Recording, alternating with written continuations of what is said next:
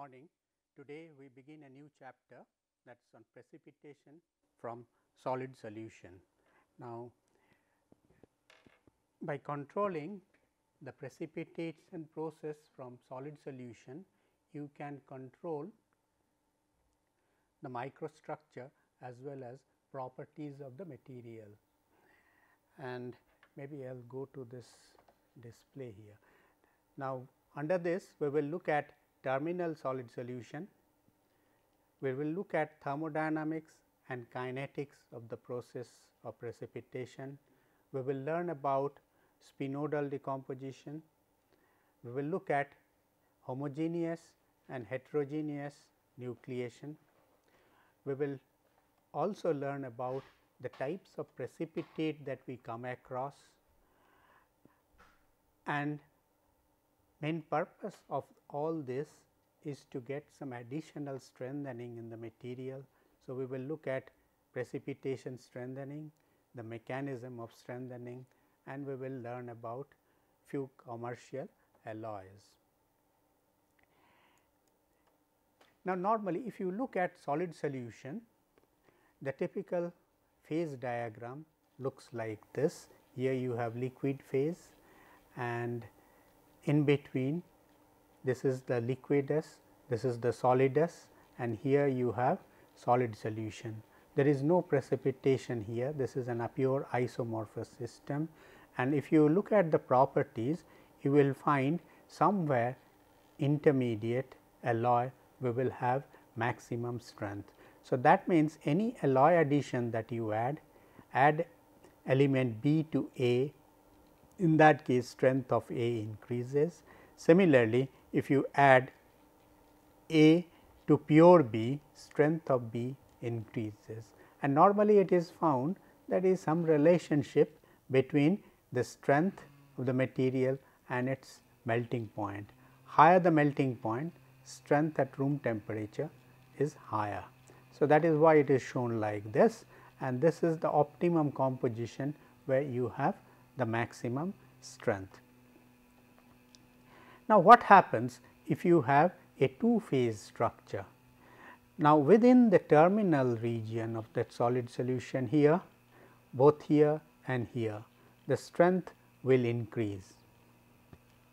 So, this is the contribution of solid solution, and in between what you have mixture of two phases alpha and beta, and within this region the process of strengthening is one of, you can say something like a composite strengthening. So, its strength increases from here to here like this. So, if you have, that means strength increases, if beta is stronger, then with increasing volume fraction of beta, strength of the alloy increases. Now, we will see what happens if we are able to control the nature and distribution of precipitates in a terminal solid solution, where the solubility, in this particular case the phase diagram, it shows the solubility, this is the solvus line, here solubility is independent of temperature. Now, suppose this plot would have been like this, then how would we be able to control the structure, or how does the structure evolves in the terminal solid solution, and that is what we are going to look at in today and maybe another class. Now, let us look at a terminal solid solution. The diagram is shown over here, and in this case if you try and look at this diagram, here you have liquid, this is the two phase region alpha plus liquid. Now, you have an alloy, and if you are cooling it very slowly, what you have in between, you have pure single phase alpha. So, that means you only have the grain boundaries of alpha, you have this grain boundaries of alpha in the microstructure. Now, what happens when you temperature goes below this solubility limit? Now, here the stable structure is alpha plus beta. Now, beta will try to nucleate and we will see where will it nucleate.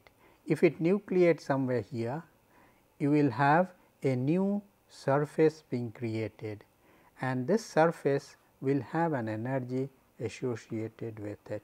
This energy is this.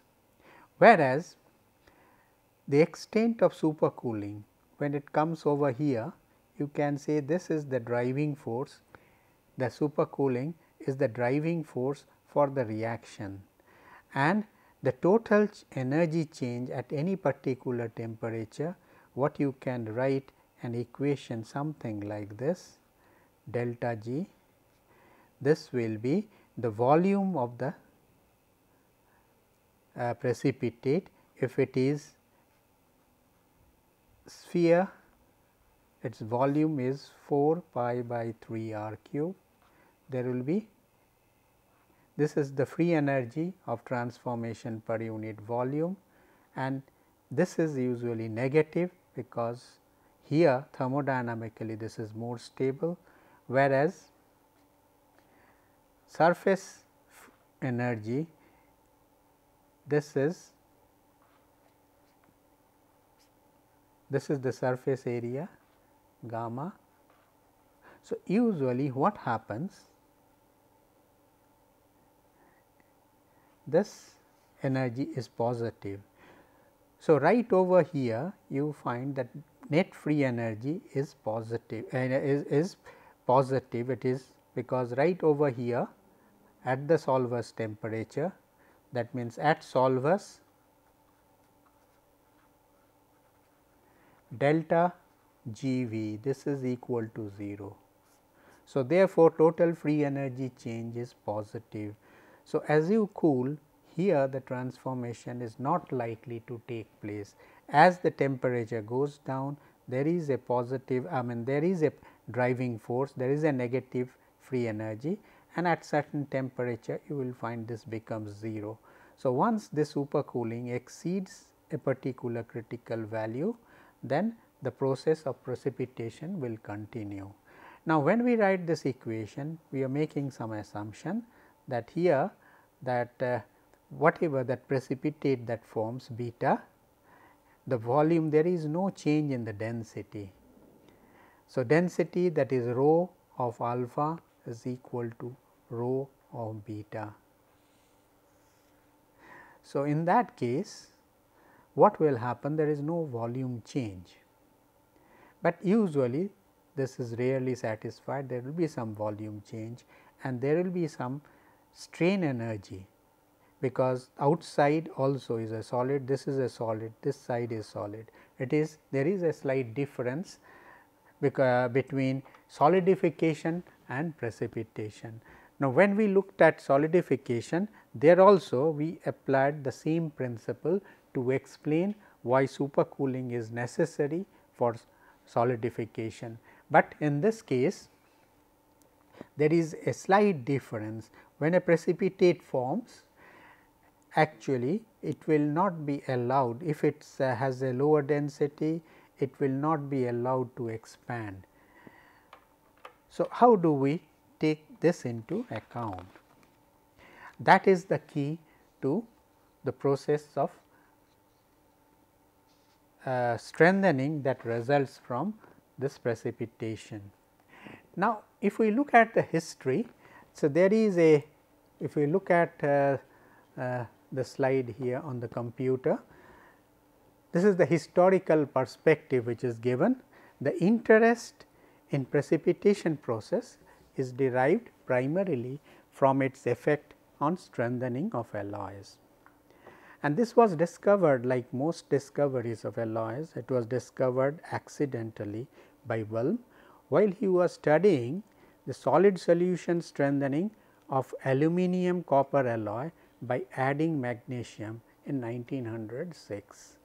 In fact, that aluminum, the discovery, that is bulk, it was available in bulk towards the end of 18th century, and during that time you know that aviation also, there was keen interest in developing aircraft, and aluminum happened to be a very light alloy, and it was thought that this can help promote or help in the design or newer generation of aircraft.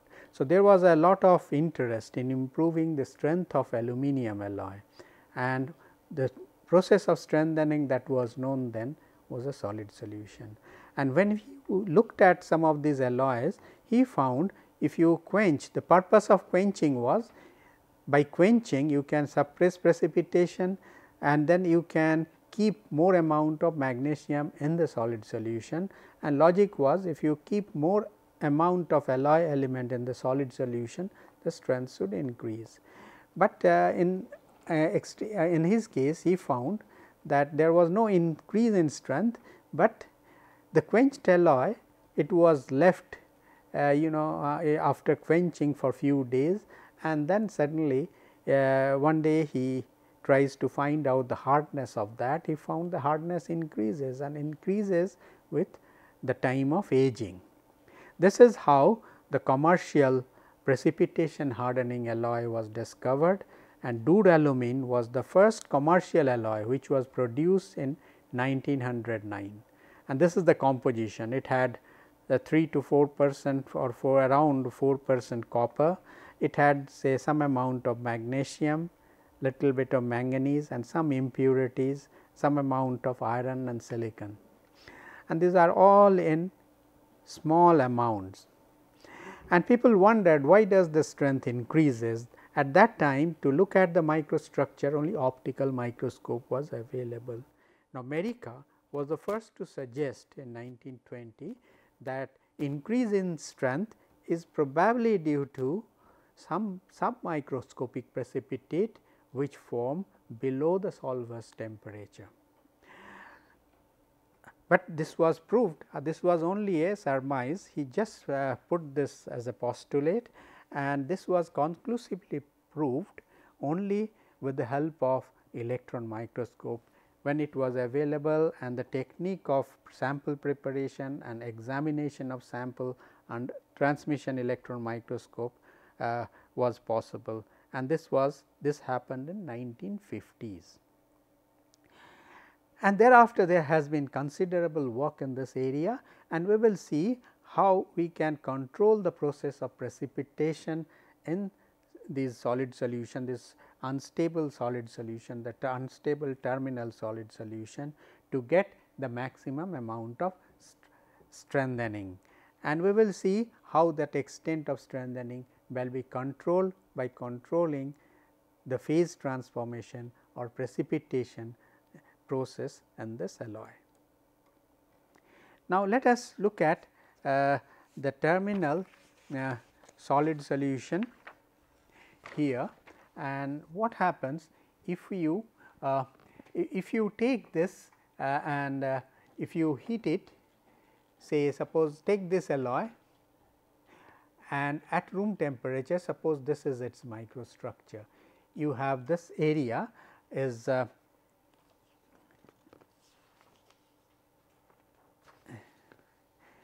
say if you take a supersaturated solid solution and look at this, this is the microstructure at room temperature. Here this is alpha and these are the precipitate beta. This is the equilibrium structure at this temperature. Now, suppose you heat it to this point.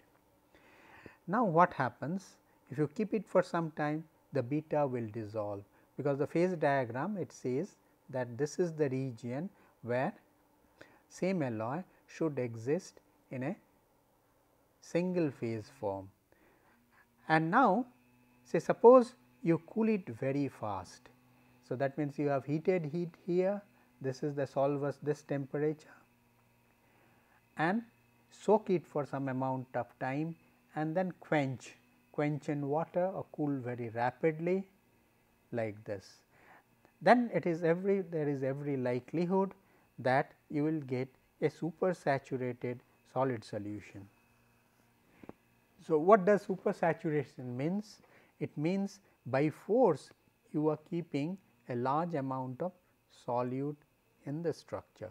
So, something like this. This is the excess amount, this is the equilibrium, this is the solubility limit at room temperature, let us say, and by force we are keeping this is the amount of solute.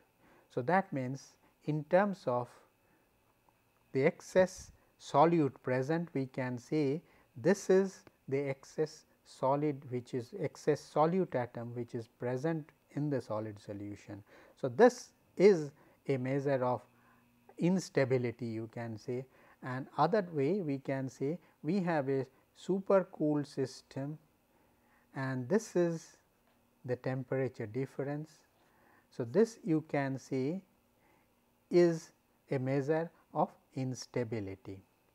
Now, this process of taking forming a supersaturated solution, it is known as solutionizing heat treatment. So, here you soak it, you are giving solutionizing and then you are quenching, and by this process it is possible to get an unstable solid solution. And now, what happens? We will see how we can control the process of precipitation and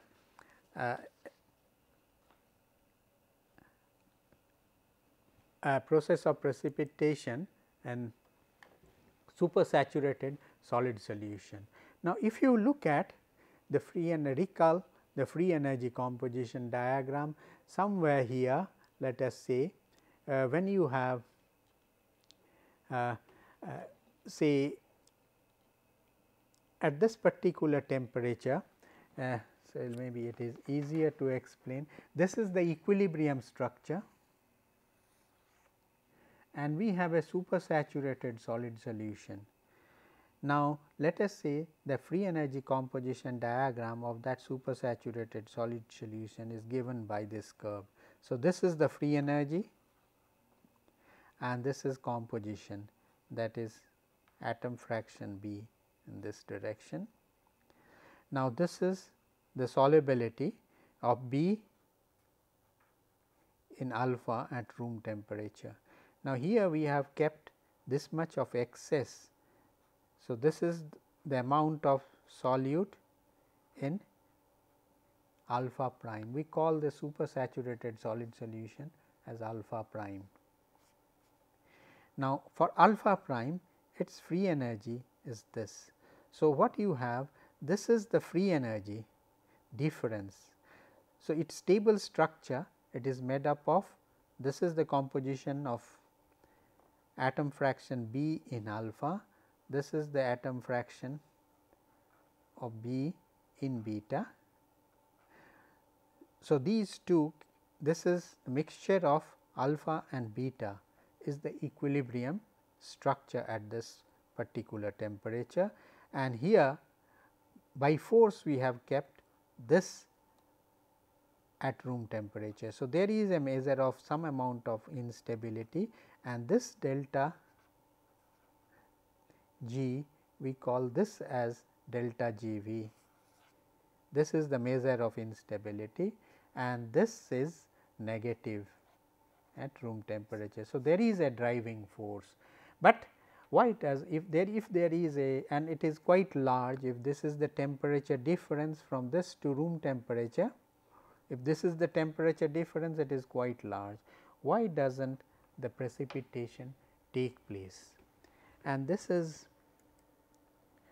to understand that, let us look at this diagram. Let us consider we define the driving force, that free energy change delta G V is the driving force for precipitation, and this can be measured either in terms of this extent of supercooling, that is the delta T. So, this is the temperature from which it has been quenched, and after quenching, let us say we have got the supersaturated solid solution and then we keep it at a particular temperature here and leave it at that temperature. What will happen to the microstructure of the alloy? And to understand that, say let us see, so this is at this temperature, this is the solubility. So, what we can say, under this condition you have either this you can say is the driving force or this is a measure of the driving force, and they can be converted to free energy, that is delta G V, and this is negative. But yet precipitation does not take place. It is something like this. This is the supersaturated solid solution and this is the equilibrium structure. There is, this is negative, this has a lower temperature, but always any phase transformation or from kinetics point of view, we know that unless it covers this energy hump. So, there is an activation hill, this must be overcome for the process to continue, precipitation process. We will see the origin of this activation hill, why do we have this activation hill. But it is very easy to follow that that microstructure, optical microstructure examination will not show any sign of precipitation, but you can follow the transformation by measuring hardness. This is the viscous hardness, and if you measure the viscous hardness at this particular temperature after aging at for different length of time at this temperature, then you quench it to room temperature and measure the hardness. You may find if this is the your as quenched hardness, and if you age you will find this hardness goes up, passes through a peak and then it comes down. Similarly, if you change the temperature of aging, you will find say if you age it at an even lower temperature, then you find you get even a higher increase in hardness. Now, we will try and see that means effect of increasing temperature is that hardness peak increases, peak hardness, say hardness, this is peak hardness, this increases as aging temperature decreases, and the time at which that peak hardness is reached, this is lower, higher the temperature. That means, the process of precipitation is faster at a higher temperature. So, therefore, the peak is attained faster, but so therefore, to get the full benefit you have to optimize the aging time and temperature, so that you get the optimum strength which is usable, which has a proper application. Now, let us see the process of precipitation formation in a little more detail.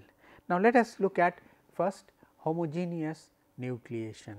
So, assume a precipitate is forming, and which I just mentioned right in the beginning of the class. This is an alpha grain and here you have a precipitate forming.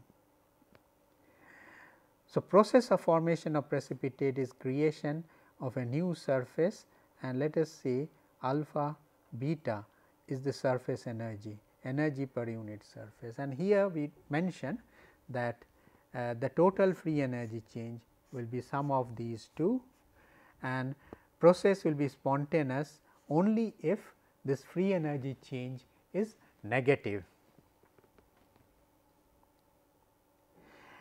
Now, we mentioned that when we to get a proper expression for this, we must look at the contribution of strain energy, which is very important.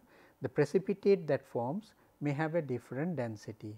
So, there will be some amount of volume change, and this volume change results in additional stored energy, and this stored energy you can say this is a strain energy which is proportional to volume.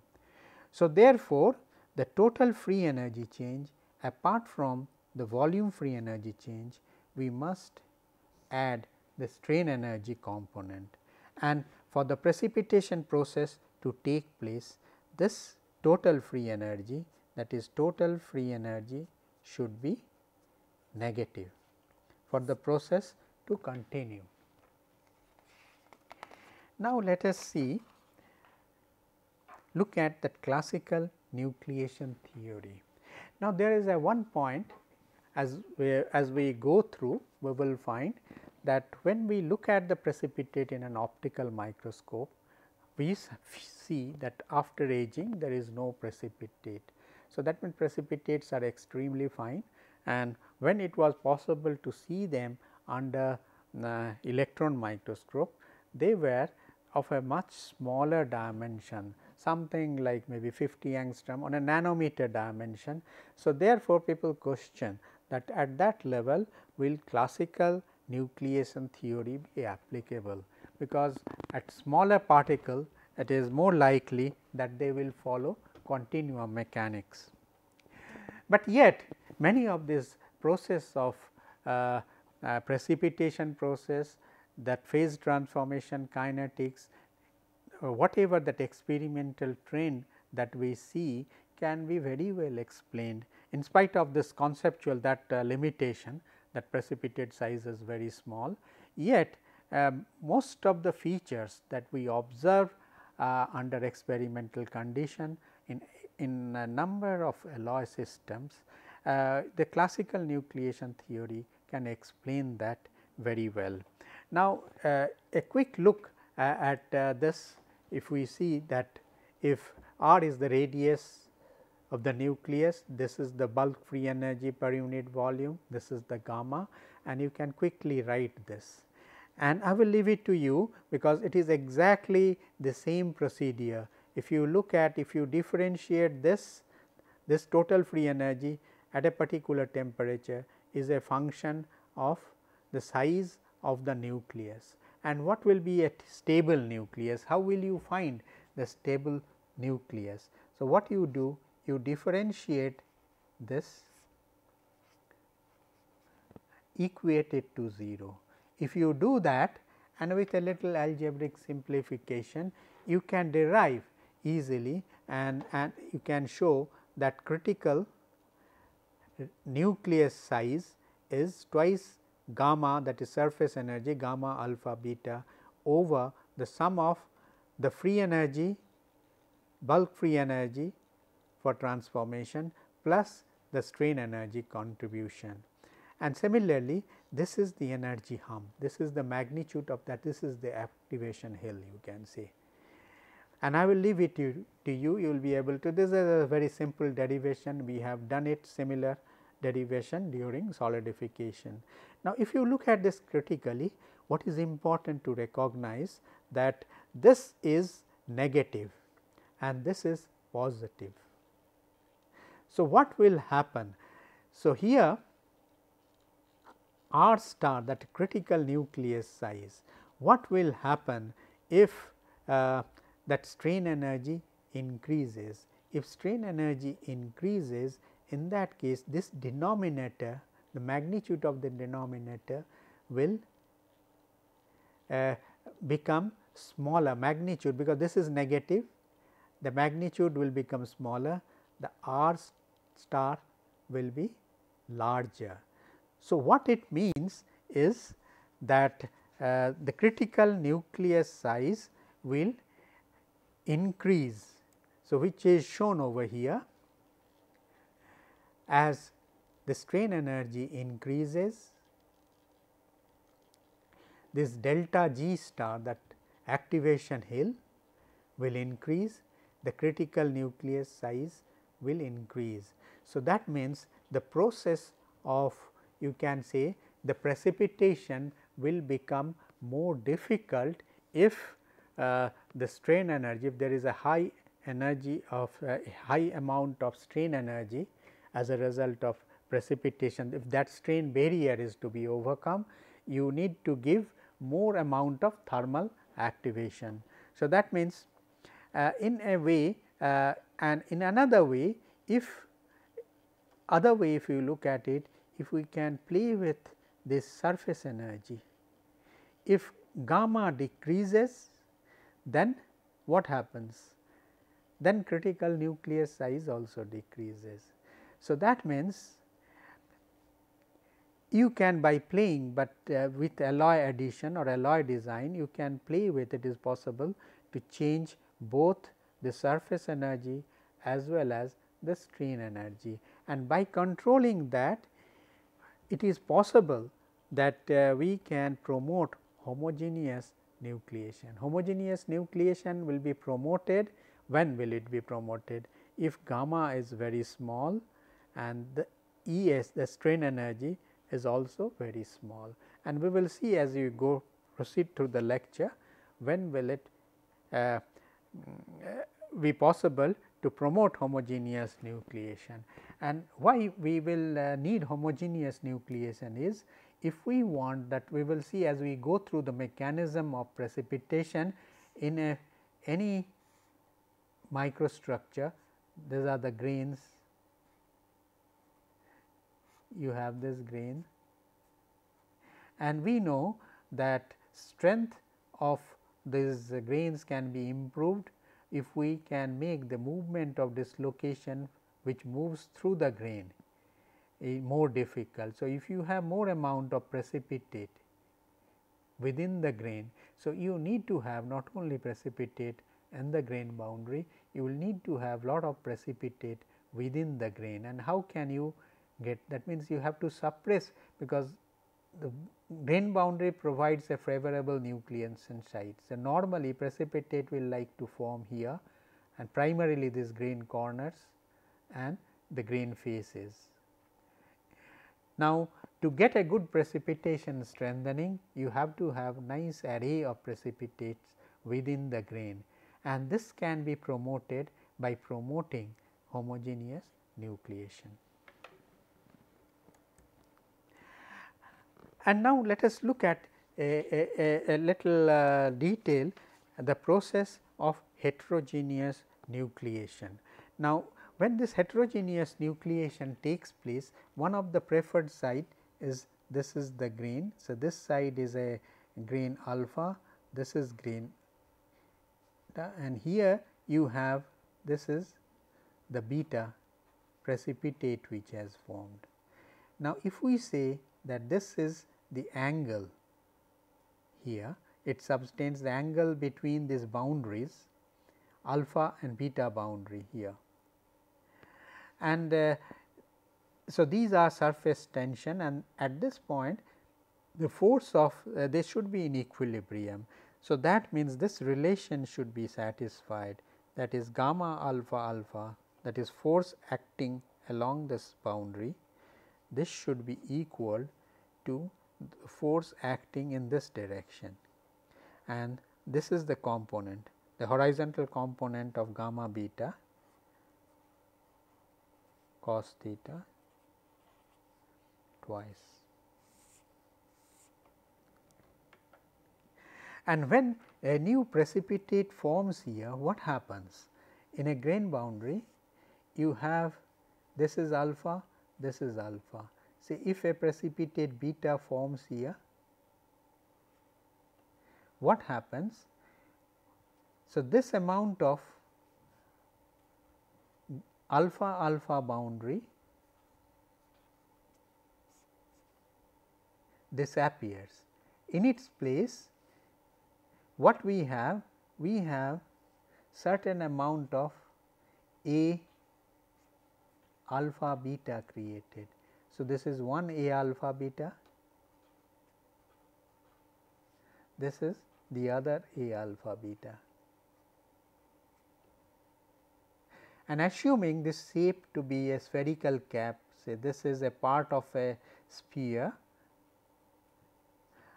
and we call it, this is also a part of a sphere, and this is a double spherical cap, double spherical cap. So, assuming then this to have this type of shape, it is possible to calculate what is the increase in area or changes in area, and what is actually the change in the surface energy as a result of this type of a heterogeneous nucleation of precipitate. And you can show that under condition what will be the critical nucleus size, and if you go through the calculation procedure is exactly same. You have to consider this is the free energy, the driving force for the process of precipitation, this is the strain energy, this is the increase in surface area, that twice alpha A alpha beta. So, this is times gamma alpha beta is an increase in surface energy, and this is the surface which is lost. So, gamma A alpha alpha area is lost, and this is the energy which is lost. So, in this way you can write the full expression. Now, you can also find out easily the volume of the double spherical cap which is given here. The area A alpha alpha, that means area of this circular shape, this circular area, this is A alpha alpha, which disappears as this, and new alpha beta area which is created, this is that. So, if you go through the steps and you can show that the heterogeneous nucleation, the dimension of their expression for heterogeneous and homogeneous nucleation will be exactly the same. So, whether it is heterogeneous or homogeneous nucleation, that dimension that is the radius of this critical nucleus is same, but that does not mean that volume of the critical. Key thing is the volume here is only of the nucleus is only this much, only this is the size of precipitate which needs to be created. So, compared to homogeneous nucleation, that volume of that precipitate that forms is much smaller here. So, that way, and the heterogeneous, this energy hump, you will find that this energy hump is a function of this shape factor. This function of theta is called a shape factor, and heterogeneous nucleation, that energy hump reduces. So, that means this is for homogeneous, this is for homogeneous, this is for heterogeneous. So, for heterogeneous process the energy hump is less. So, this is should be the normally the most preferred process of precipitation, and you can try and find out for different values, say put different value of theta in this shape factor, and see it is also possible to make it. Can you make this when is this 0? I leave it to you to do it. So, that means in such cases if this is equal to 0, in that case virtually there is no activation hill. And a quick look at the magnitude of this surface energy or nature of this surface energy, which is demonstrated here, which is shown in this slide here. If you plot, just make a plot of this gamma alpha beta against gamma alpha alpha. If you plot this, so when this is at theta, when theta is equal to 60 degree, cos theta is half. So, you will find that here this ratio is 1, whereas if the angle is less than 60 degree, this is less than 1. And also this magnitude will also depend on primarily it depends on that shape factor. This will decide the theta, this magnitude of theta, or you can say since theta is related to the ratio of the surface energy, that will determine the shape function. And if you look at the heterogeneous, the volume of these two, you can easily show the volume of heterogeneous that activation hill over homogeneous activation hill, this is exactly equal to the shape factor, and this is also equal to the ratio of the volume of the critical nucleus under heterogeneous condition and volume under homogeneous nucleation, these two. And if you plot these two ratio against a function of cos theta, then if the precipitation takes place in the bulk, then this will be the nature. If the precipitation takes place at the grain boundary or grain face, so that means here, in that case that means edge of the boundary, then this will be the plot, and if it can form on the grain edges, these 3 grains which are meeting. So, this is the nucleation, this is what we consider that this type of precipitate. So, I will call it, this is 1. So, this represents 1, this grain edge, this represents, this is the 2, and this is 3. So, this represents given by 3.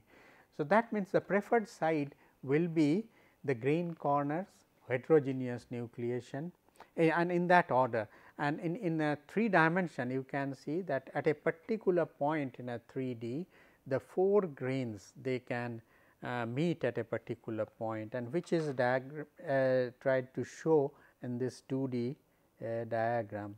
So, it is something like distorted, that is a tetrahedron. So, this is one boundary, this is another, this is other, this is the third, and this is one of the edges, grain edge.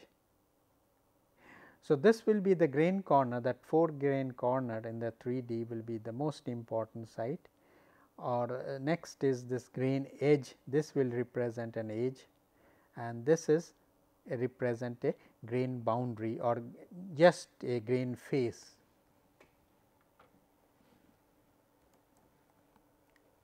Now, let us look at the nature of the precipitate. When precipitate forms, say this is a matrix, when a precipitate forms, it is quite likely that precipitation, this coherent, they can form as a substrate. That means, the coherent matrix, that means the matrix may form as a substrate and the beta may nucleate on this substrate. In that case, there is every likelihood that this crystal structure will determine the nature of the precipitate, and in one extreme case which is shown over here, there is a perfect lattice matching. That means, the dimension of the lattice spacing of a particular direction here in alpha is equal to a lattice dimension along a particular direction in beta. And when this happens, there is very little strain energy associated. In this case, whenever you have this kind of a perfect matching, we call the precipitate to be coherent. So, this interface is a coherent interface, and this will have least energy, surface energy. Another case, if you can say that the lattice parameter of alpha and beta, they are slightly different from one another. So, it is likely, that means at that interface we can visualize as if you have an edge dislocation, which is shown over here. This is alpha, this is beta, this dimension is a little less than this.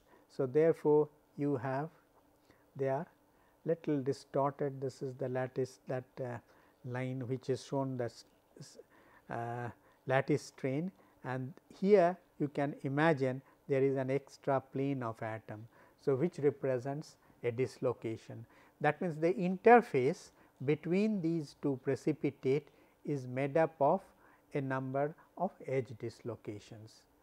So, this type of precipitate we call it partially coherent precipitate, and you can easily calculate based on the difference in this lattice parameter what is the magnitude, or this is the difference in the lattice parameter delta. A alpha, A is the lattice parameter of alpha, A beta, is the lattice parameter of beta along that particular direction.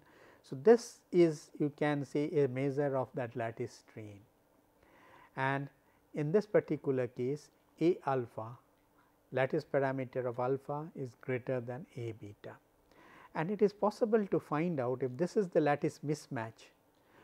You will find out that this mismatch is equal to that lattice parameter when this distance is say after a certain amount of distance, say over this distance you can say here there is a perfect matching, here there is a perfect matching, but half of this you have maximum mismatch. So, you can say that over you can find out, that means what will be the distance between these type of dislocation, grain boundary dislocation in this kind of partially coherent matrix, and this distance is capital D.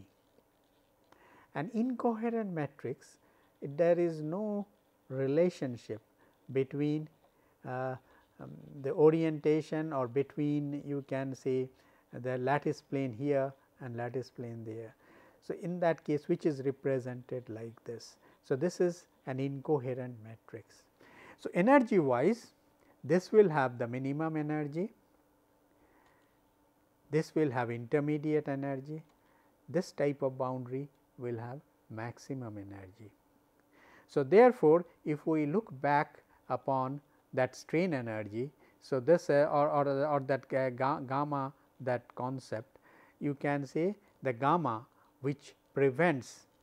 So, here you can say that since gamma is less, there is no surface energy barrier for precipitate to form, whereas in this case you have maximum amount of the surface energy barrier which must be overcome for precipitation to take place.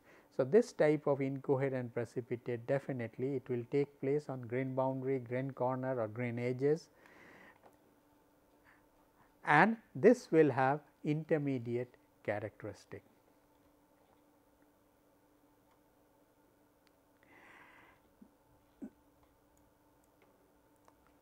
Now, what type of precipitate it will be interesting to look at will be ideal for precipitation hardening. Now, we have just seen to get a good precipitation hardening, you must have uniform precipitate throughout the matrix, and low gamma, low precipitate that boundary energy and low strain energy will promote homogeneous precipitation. So, therefore, if you can promote this, in that case you are likely to get more uniform distribution of precipitate, and which can give you better precipitation hardening. Now, therefore, the condition for precipitation hardening is the most solid solution, terminal solid solution, where coherent precipitate can form, or there is some amount of strain energy also. In that case they will exhibit precipitation hardening. That means, by controlling a alloy system which has some metastable precipitate, some coherent precipitate forming with a low surface energy and some amount of lattice strain. In that case, these are the alloy which will exhibit precipitation hardening.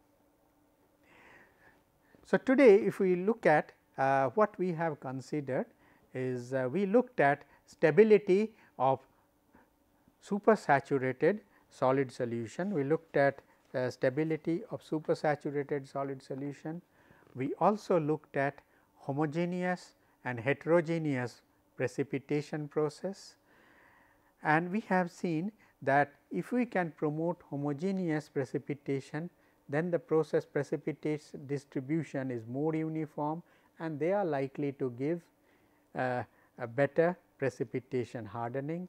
We looked at heterogeneous precipitation, we looked at the what are the potential sites of heterogeneous precipitation. Then we have seen there are gradations. The grain corner are the most, where 4 grains, that means in a 3D network, where that these are grain corners are the point where 4 grains they meet in space, in 3-dimensional space. So, these are the places where if a precipitate forms, there will be minimum disturbance in that or lowest that surface free energy change. So, they will be the most favored site. Next will be the grain edge and then the grain face. And we also looked at the type of precipitate and origin of what type of precipitate, what is coherent precipitate, what is semi coherent precipitate, what is incoherent precipitate. If any alloy system you have incoherent precipitate, you cannot get precipitation hardening. But if there is a chance of forming that precipitate, that coherent precipitate, in that case you get a precipitation hardening. In fact, these coherent precipitate which were first observed in aluminum copper alloy, they were first shown through X-ray diffraction technique, that there are precipitates, there are strain fields associated with the precipitates, and this was done by Guinness-Preston, and therefore, Guinness-Preston, it is known as G.P. Jones.